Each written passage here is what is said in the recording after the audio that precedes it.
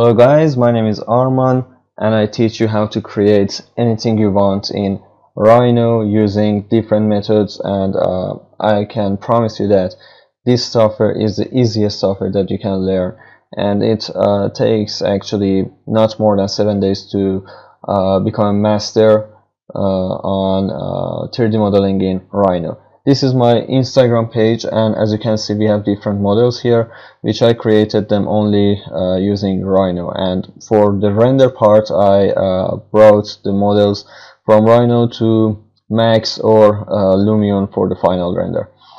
In this tutorial we are going to create this tower, and one more thing that I want to say is that most of the models you see in this page are mainly my own concept, and I developed them and made a final 3D model out of them. So for this project you should know that some principles of the process that we are going to make in 3D modeling.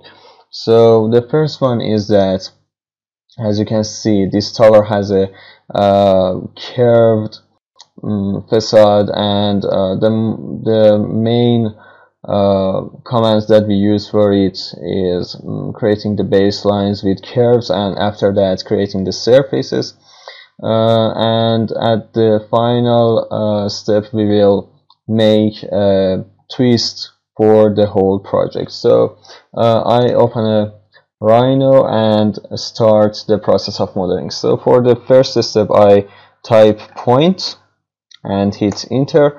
Then I'll type the coordinates of my point, which is 0, 0, 0, 0, 0, 0, and enter. So after creating the first point, we should create the rectangle, which is our base plane. So I type rec and hit space and click on center, and then click my point, and for example something like this, but before that I click on rounded because I want curved points at the corner. So like this, and then like that. Okay, and then I click on this curve.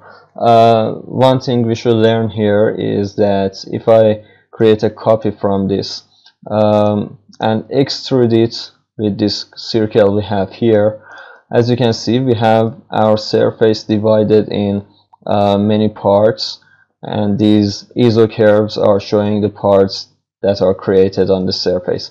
It's not a good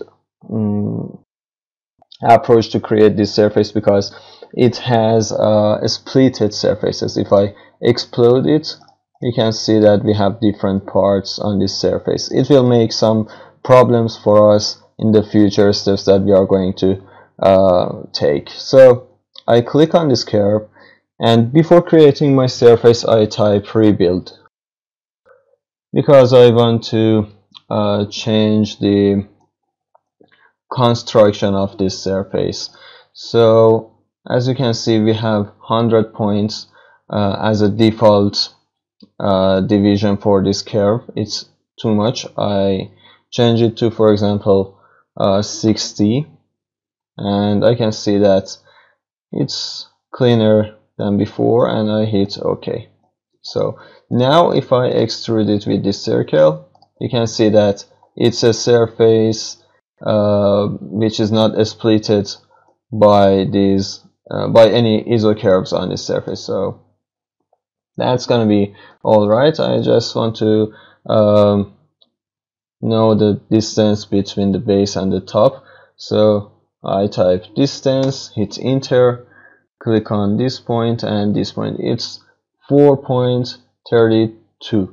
So I delete this, and again I create the surface by clicking on this circle and type 4.2 for example, and after that I will make a flat surface out of this surface we have here. So I type unroll surface and hit a space, click my surface,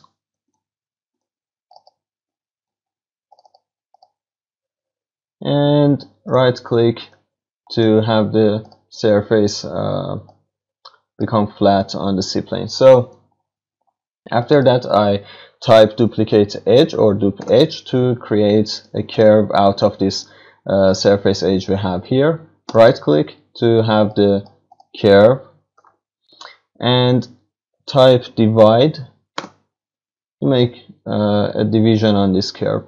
For example 30. Let's see what happens here. I think it's good, the number is good, and I will draw a line here from this point to this here, and another one here. Okay, now we have to create those curtain walls or windows. I actually draw a polyline here,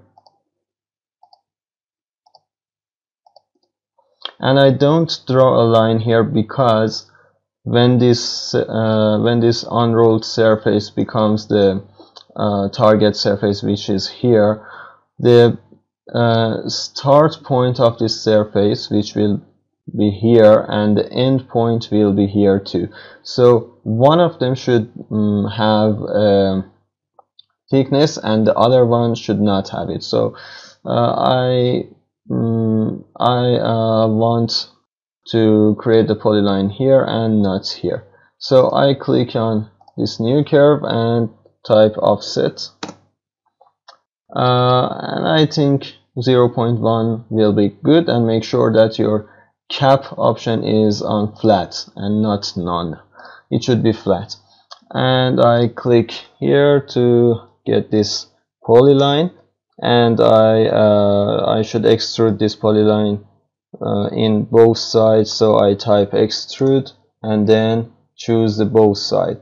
It should be yes, and I disable the OS snap to have an easy way to extrude it and not a snap to any other parts.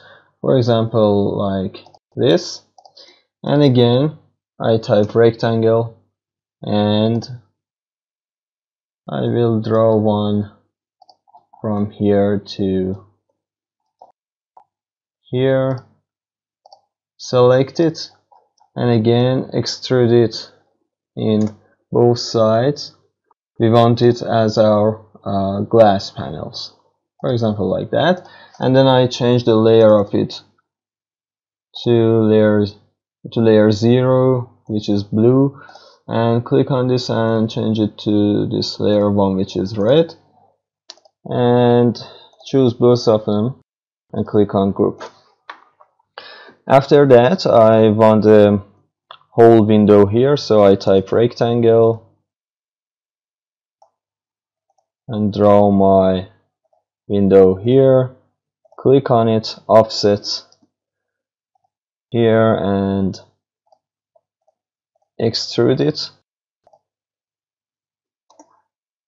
in both sides, and again the inside rectangle, extrude to this level, and then change it to the glass panels,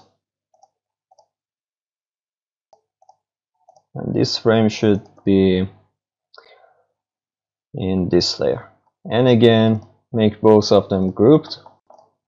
Okay, now we have to array this window we have here, so I click on this and hit on linear array. We should define the number of the array, and I think 29 is the correct one. Click on this reference and then click on this one. Okay, as you can see, it's correctly flowed on my surface. Before going to any other commands, I go to selection tools and then click on select last created objects, which are these. Hold shift and click this window, and then click on group. Okay. Next step is to flow these objects to this surface. So I go to flow along surface, and I will click the objects that I want to flow on the surface, which are these panels. And after that I will click on the base surface, which is the unrolled surface of this one. And after the selection of the first base plane, I will select the target plane, which is this. Okay, now we have it on this surface. I will go down there and click on this curve. I will offset this and click on throw point, or type T space, and then you can easily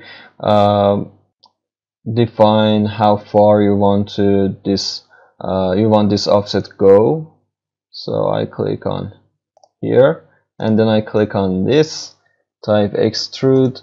I don't want it in both sides, so uncheck the both sides, and for example it can be like that. And then I click on this and this and make a group. I go to front,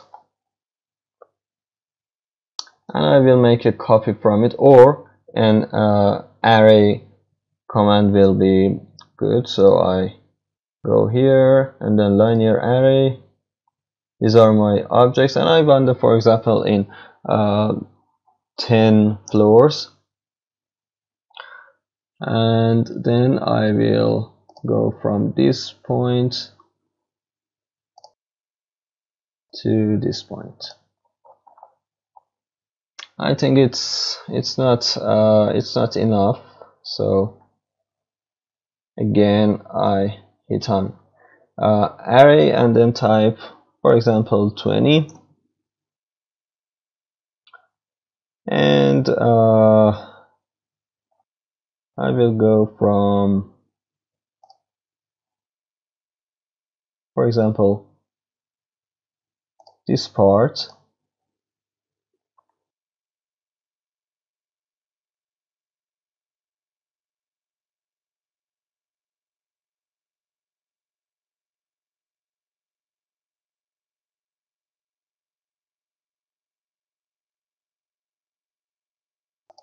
to this part.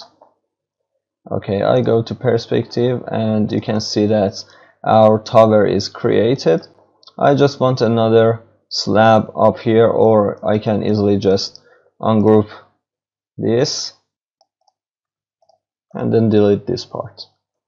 Okay, and I click all of them, make a group,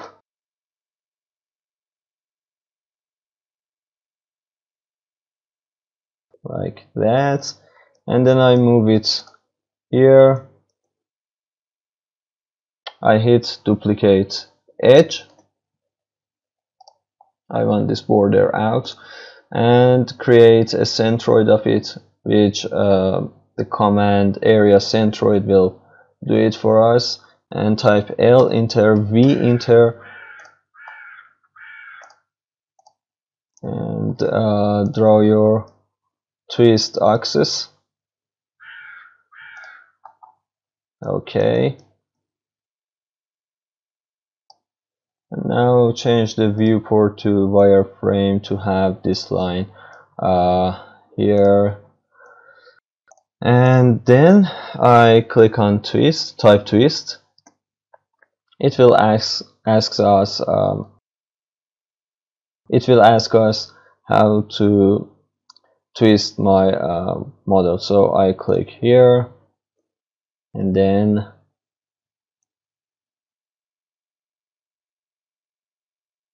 here,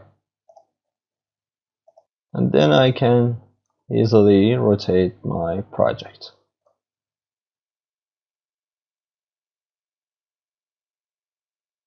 That's it. And as you can see, my project is twisted in this axis. I can go to Arctic view. Okay, and after that you can change the material of these glass panels by